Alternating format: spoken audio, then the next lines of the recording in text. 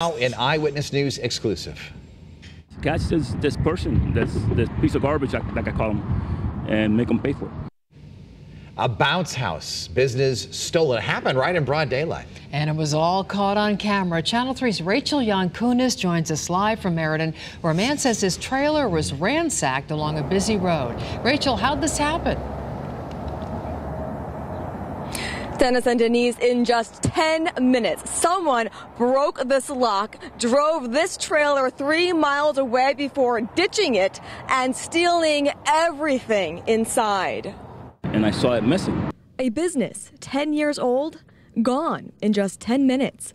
Nelson Robles rented out bounce houses and slides as a second job, but last week his trailer wasn't parked in its normal spot on East Main Street in Meriden. Instead, it was ditched 3 miles up the road. Of course, it was empty, as you can see. There's nothing in there.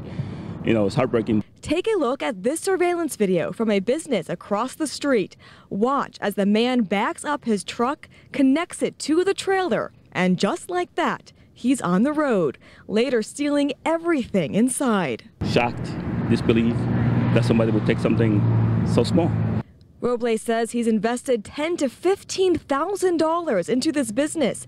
It started as a side gig, but quickly turned into a family affair.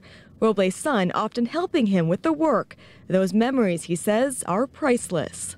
It's just material stuff, but it's not right for them just to take something that I started 10 years ago to teach my son little business etiquette. Meriden police are investigating this theft. Robles says that the community has been very supportive. If you know any information or recognize that vehicle on the surveillance video, contact Meriden police. Live in Meriden, I'm Rachel Yankunis, Channel 3 Eyewitness News.